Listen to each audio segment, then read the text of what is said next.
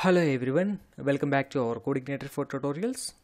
As part of our user management module, in today's session, I am going to discuss about forgot password functionality. We have already created login form. In this login form, if you know your credentials, definitely we can log into our application. Now I am going to enter some wrong credentials and I'm submitting this. Definitely, sorry, wrong password entered for that email. If you can forget your password, there is an option called forget password. Now the registered user can click this forget password button. Let us see. I'm going to click on it, but nothing. There is no action provided for this button. First of all, let me provide a link for this. I'm just going to my login view. This is login model, login controller, and login view. And here is the forget password. Let me provide the link for this. Yeah. So once the user click on this, we are calling a function, forget password function, that is available in the login. If you want, you can create a separate controller, but I want to implement all the login related stuff into one controller. This is forget password functionality. Now what I have to do here, now you have to go to your login controller and you have to define a function called forget password functionality. Let us define a forget password function. Yes, now. So now if you can just go and refresh the page and click on it, definitely the function is loaded, guys, but we didn't load any view inside of it. Let us go and load the view, guys. Here I am taking a view. This is forget password view, already just I created, but nothing was inside of it right now. So to this we have to pass some data. Initially always it's a good practice to take some data variable, empty data, right? Done. Once this is done, now we have to create the forget password view. Can you go and refresh it? Nothing was there, right? Let us go to my login form. What is the login view I have created? Just I'm copying the same and I'm keeping into it, guys. Just I want to edit the form as per my requirement. Now just refresh it. Forget password is loading, but it is the label and the password field and the social media buttons also, they have to be removed, and you can go and remove these buttons. Just I'm going to remove this. Yes, please remove this also, social media buttons, right? So here forget password link is not required. Let me remove them quickly, guys. Here, yes guys, I updated the form. Let us check the preview here and just refresh the page. Now this is going to be forget password. Now the user is going to enter the email ID, guys. Once the user enters the email, we have to verify that the email ID is available in the DB or not. If it is available, we can send a reset password link to that person. Otherwise we are going to display a message, sorry, email does not exist, or kind of error we are going to display here. Let us go to your controller, and in the controller now I have to submit the form. Once after submitting the form, now I have to collect the data, right? So we know how to submit the form, right? So request of get method equal to post. Once the form is submitted, I have to define the validation rules also, guys. Let me define the validation rules quickly. Yeah, this is the rule set, guys, I have here, where email equal to, I am defining some rules, the key of the input field, name of the input field, label for this email, and rules required and valid email ID, and error messages for required and valid email ID, guys. This is already, we know, somewhere we discussed about this pseudo variable concept, right? So whatever the label you have defined here, that label will be placed inside of it, guys, field label, right? Anyhow, you are going to see it, right? So once this is done, now I have to validate these rules by using validate method. Let us write the method, guys. Here we have validate method, guys, here. So this validate method is going to validate these above rules. If all rules are okay, now it is submitted. I mean, it is success. If anything wrong, this validator message is going to send the error message to your front end. Now anyhow, here in the forget password view, we are getting list errors here to display the any validation errors are there in the form. Now you can enter something. I'm entering some dummy email. This is not email, but there is an error called valid email ID required. Now you are going to enter a valid email ID. Whatever the valid email ID you are going to enter. Now if you can submit, there is no error. You entered valid data. Now let us collect the data here in the controller. After collecting data, we have to verify this email ID is available in the DB or not, guys.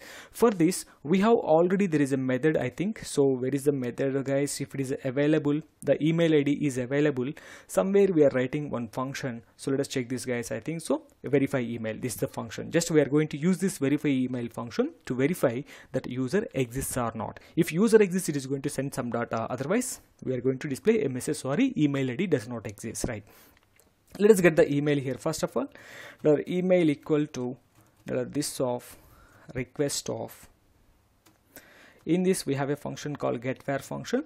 To this getVar function, just we can pass the name of the input field. Yes, we are passing name of the input field. If you want, you can write a filter here, filter underscore sanitize email. Yes, we can write this also. Right, now we are able to get the email. Now I have to verify this email ID is exists or not. If it exists, yes, we can send a reset password link to him. Let us go and check this. There is a method in our model, this of login model. In this login model, we have a method called verify email. Can you see? It is going to be loaded, guys. Verify email method. To this, we are passing email ID. We don't want to write this method again and again. Already we defined the same method in our login model. And what it will do, if this is done successfully, it is going to return some data, guys. So first of all, let me go to this method, and what this method is returning for us, it is returning the data. If the user exists, what is the data? It is returning UniID, status, and username and password. We don't want all this. Just I want to get the UniID because I have to send this to your with your reset password link, right? Okay, fine. So this is going to give you the data of the email which exists in the DB. So let us do one thing. It's better to take into a variable data equal to. Yeah, I'm going to take it into a variable. Better to take this as a user data. Yes, if this is, if the email ID exists, it is going to return the data of you. Let us write a small condition. If not empty of $user data. If user data is not empty, so the user is exists. If it is empty, we are going to display a message by saying that sorry, wrong email ID entered such a manner, guys. Let us display this error message also. Yes, I'm going to display the error message here, but it is going to be a please enter. I'm just copied the message from the above, guys. So email ID does not exist with our DB. Such a message. Email does not exist. Simply I'm writing a message does not exist. Right, guys. If mail ID exists, yes, we can do something. If not exists, what we can do? We can't do anything, right? Yes.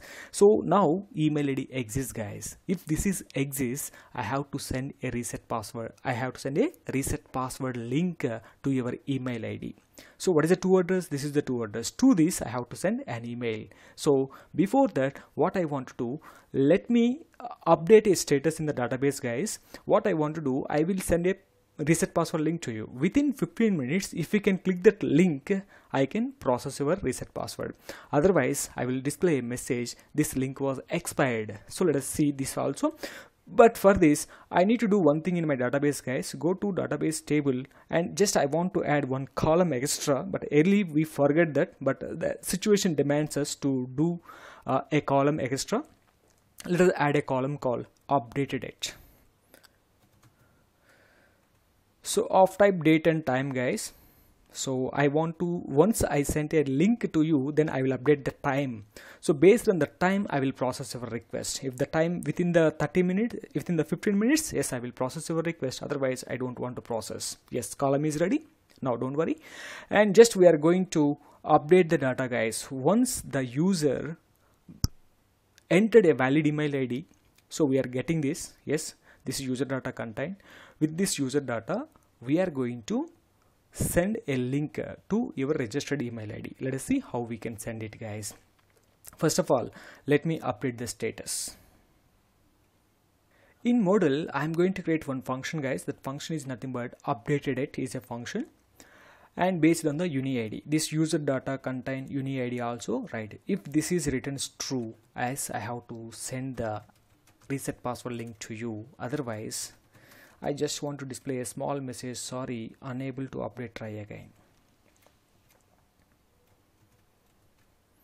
Let's write a message.